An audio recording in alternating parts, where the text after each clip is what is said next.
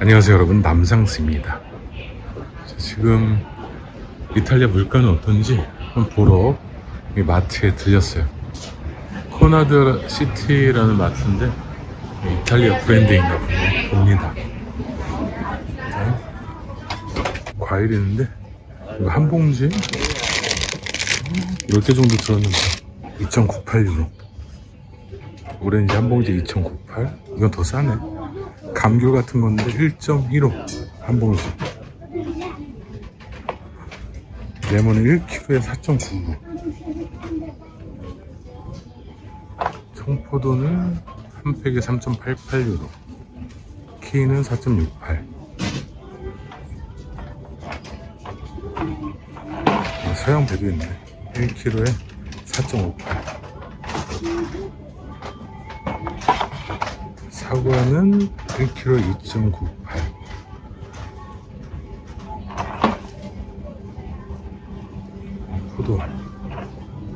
포도는 좀 비싼가 보다. 1kg에 5.58유로. 성은 1kg에 2.98. 바나나는 여기 한 다발에 1.98 정도 하나봐요. 샐러리는 저기 한 봉지에 2.08. 저기 1kg 정도 되나보다. 펜은 또 1kg에 1.69.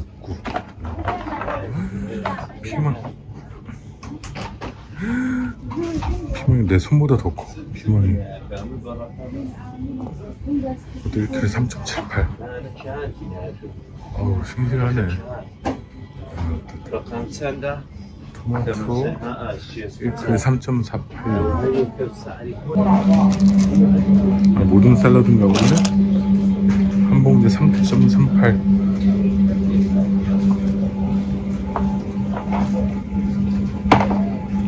이게 깎아놓은 과일은 좀 비싼가 보다. 3.08유로.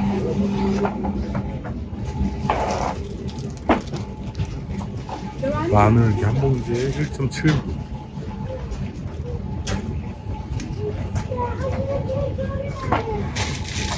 인물 싸네.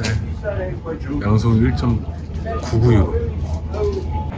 이거 햄 한 팩에 1.79유로 하네. 세일 하나 보다.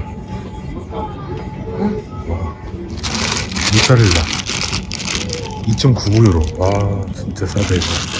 한 4개 정도 드는 것 같아. 세상에 싼. 저 4개 들어있는데 1.4 1유로. 우유는 저 1리터짜리인데 1.79유로. 바질 페스토 저 1유로도 안 되네. 저 생면 저런 파스타도 1.92유로. 1.92유로. 종류가 엄청 다양하다. 생면 종류. 여기도 또 있어. 주스는 2.10유로. 1유로 하는 것도 있네. 주스 상당히 저렴하네 여기는. 소세지 저거 많이 들어있는데 2.9유로. 저기 프로슈토 3유로 하네. 프로슈토. 햄, 치즈, 유제품 이런 거 다 저렴하네. 달걀은 또 생각보다 그렇게 싸지는데 10개에 3.99유로. 조그만 거는 6개에 2.1유로. 잼도 다양하다. 누텔라 저런 거 2.99유로네. 저 꿀잼도 있는데 12.1유로. 파나코타랑 여기 티라미수 이런 것도 있네. 2.3. 2개 들었나? 2개 들었나 보네. 과자 같은 거 있는데 과자도 엄청 저렴해. 1유로. 아, 여기 누텔라 이거 유명하다 그러는데 누텔라 비스켓 이게 3.49, 좀 작은 거는 2.59.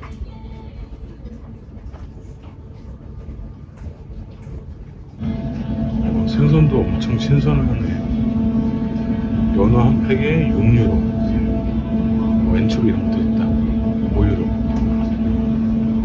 문어는 여기서도 비싸네. 16.9유로.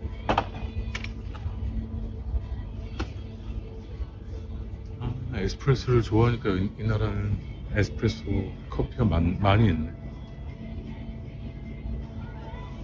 여기 1유로짜리 커피도 있어. 오, 엄청 싸다. 그냥 커틀렛 이런 것도 바로 튀겨 먹을 수 있게 파는데 1.99 유로.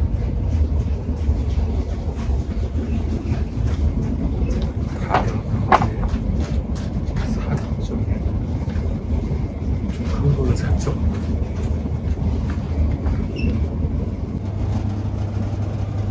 고기는 엄청 싸네. 3.9. 큰 거는 2점. 큰 거 좋은데 3점. 간 거 3.49. 소금이랑 올리브유 다 모여있네.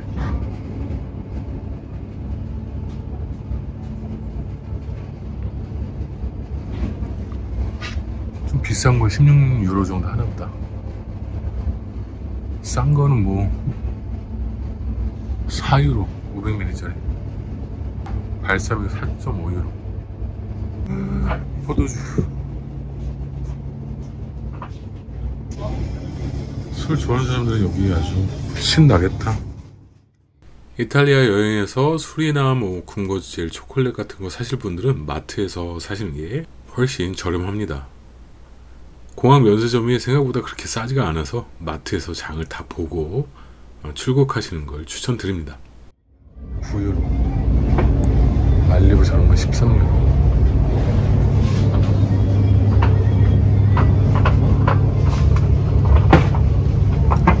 리몬첼로 8유로.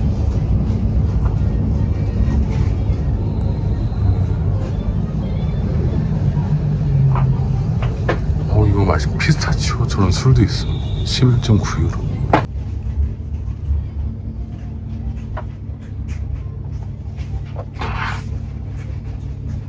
이건 뭐 4, 5천원 정도 하나봐. 성의 유연제도 이거 싸네.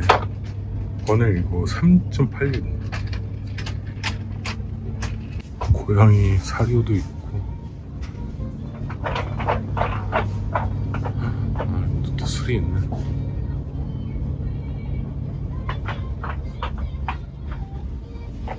일본 간장도 있고. 지금 다 음료수,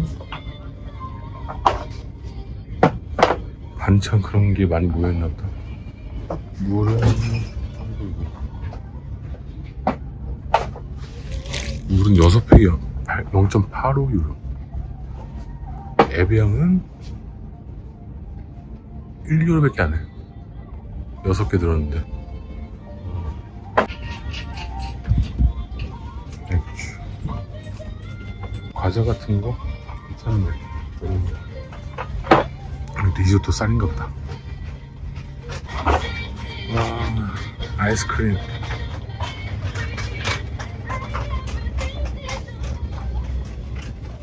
한 팩에 2.89유로.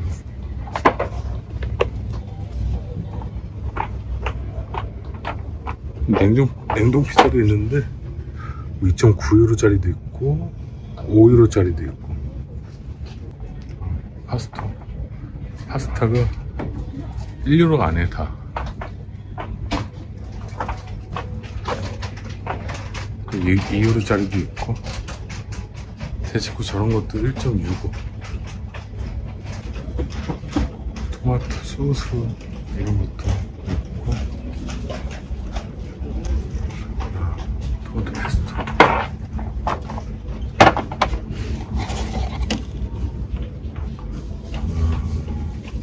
이게 2.2유로 하네. 2유로. 이런 병조림 이런 거 많은데 피클 같은 거 올리브가 2.58유로. 피클 큰 거는 3유로 정도 하네. 아, 초콜릿. 오, 체리 들어간 초콜릿인가 보다. 맛있겠네.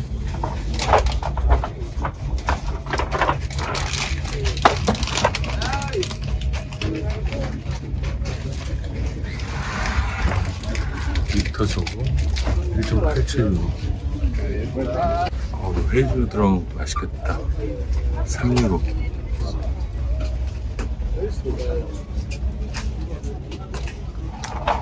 카레르 로시에 2.29유로. 구운 통닭도 파는데 가격이 얼마인지 모르겠어.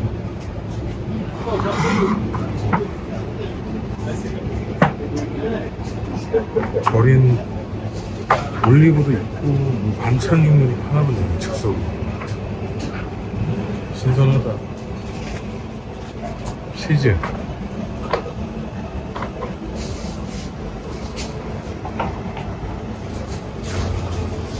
진짜 다 수제 직접 만든 그런 치즈인가 봐. 와, 이거 7.98.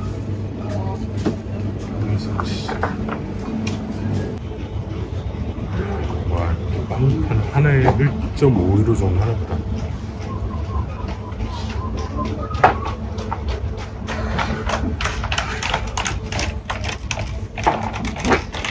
한 봉지에 2.3유로.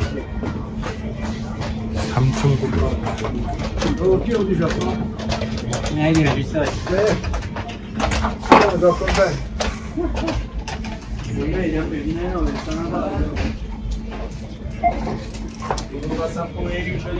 햄버거빵 한 봉지 1.2유로. 비스코티 큰 박스 엄청 크다. 15유로.